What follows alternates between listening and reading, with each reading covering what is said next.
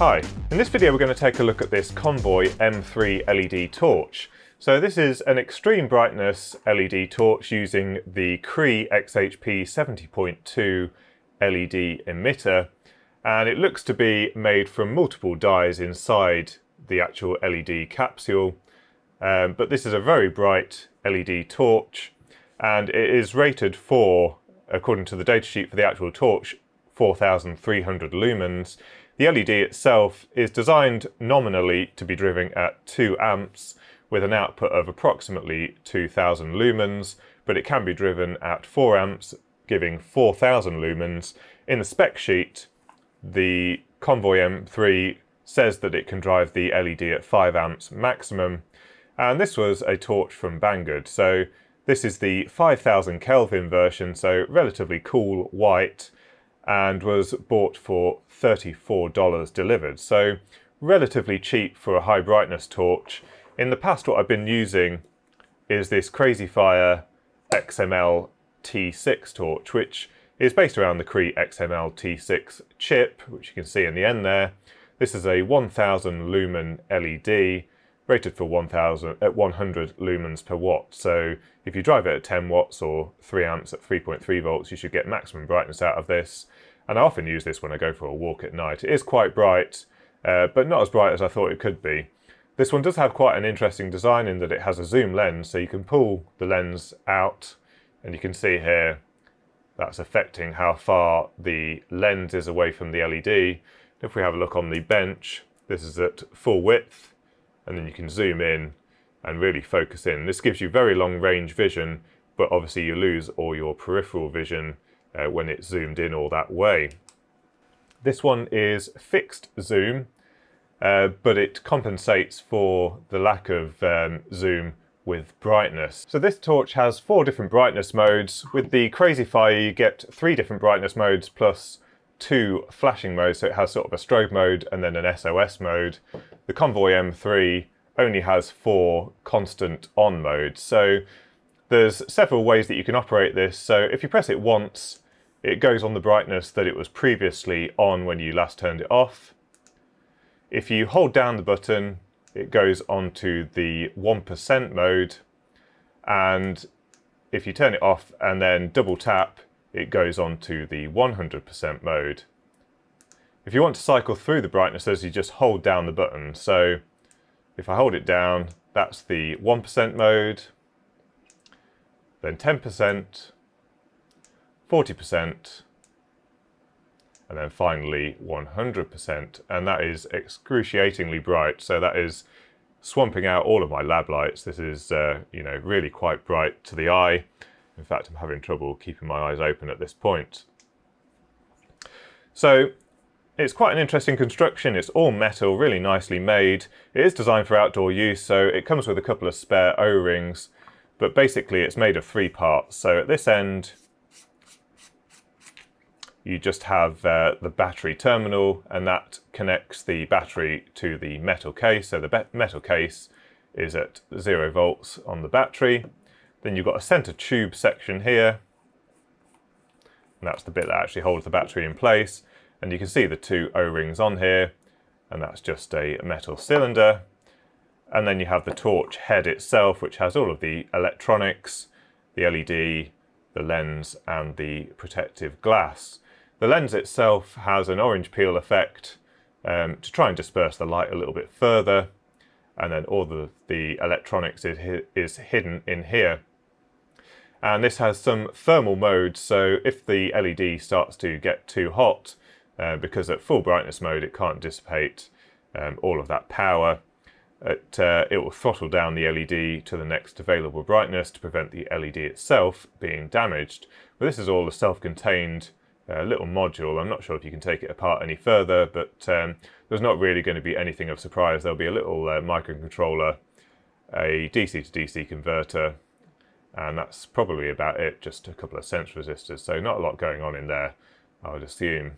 So before we go and take it outside to give it a test, I thought what we'd just do is take a look at how much current it's actually drawing in those various modes. So here we have it on minimum brightness, and this is drawing about 60 milliamps. And this is at 4 volts input voltage, so that's about 240 milliwatts. Let's take it at 1 brightness level.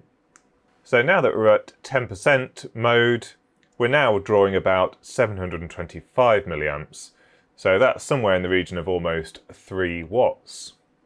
Right, so we're now at what they're classing as 40% on the spec sheet, but we're actually putting 2.775 amps in, and the power supply is now set to 4.3 volts. So that's about 12 watts going into the device, which is already basically the maximum rating for the LED.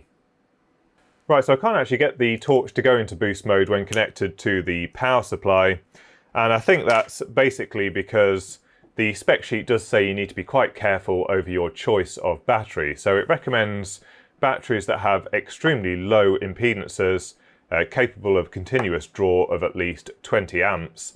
And this torch does take 2 different types of battery. So you can either put a IMR 26650 in it or a standard 18650 battery. The IMR 26650 gives you better performance because it has an even lower internal resistance than your standard 18650.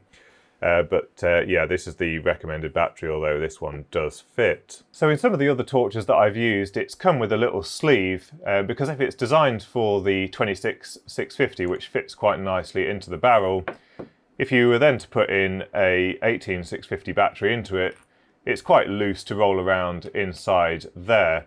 However, this one doesn't come with one, and it's specified to use it like this. If you put it here, even if it's offset, it does only contact the spring in the middle. And if you screw the end on, it is held quite well in there by the spring tension, and it does allow you to use it in the boost mode. So clearly my bench power supply is causing an issue, which is stopping this from entering that boost mode with the leads attached. So here we are around the back of the house in the woodland. You can see we've got trees all around with a footpath down the middle, and we've got an opening just here up to the sky. And this is the Crazy Fire torch at its maximum brightness with the zoom all the way out. And this gives us about 15, maybe 20 meters of vision in the dark, and quite good peripheral vision to the sides.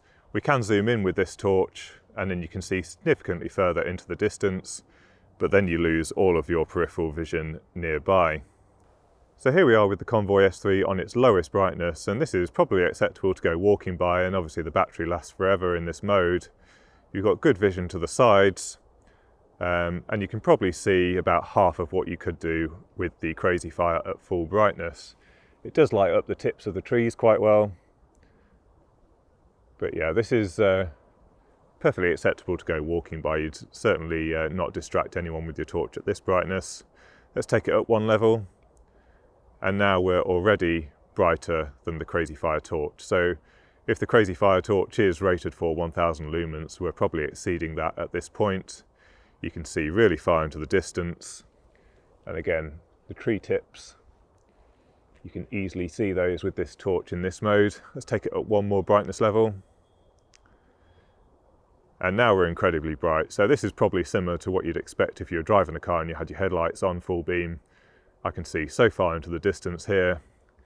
And again, all the way up to the tips of the trees, really quite bright. And then we've got the turbo mode. And then this is pretty insane. The camera's notched it down a little bit to account for the brightness, but this is insanely bright. You can see so far with the torch in this mode. I think actually the medium brightness mode is perfectly acceptable. This is actually really bright, and even on this mode the battery life is pretty good. So yeah, that's just a little look at what it looks like outside. You can see again on the turbo mode. So yeah, this turbo mode is incredibly bright. You can see absolutely everything. It's almost like daylight in the woods here, and I'm probably starting to distract some of the wildlife. Right, so I've had the torch on for about 3 minutes now on boost mode, and it's just started to blink like this, which is indicating that it's going into thermal throttling mode. In a moment it's supposed to knock down 1 level to the high brightness mode, so let's see if it does that. And there we go, so it's just knocked down 1 level. The torch is actually really quite warm, to the touch. It's dissipating quite a lot of power in this mode, but in high brightness mode like this, it should remain stable. So there we go, that's a little look at the Convoy M3 torch. I'll put a link in the description for the Banggood listing if anyone is interested in taking a look at this. I do actually think this is a really nice and really well built torch, and I'm certainly going to be using this for the foreseeable future, particularly over winter. So hopefully you found this video interesting, and until next time, thanks for watching.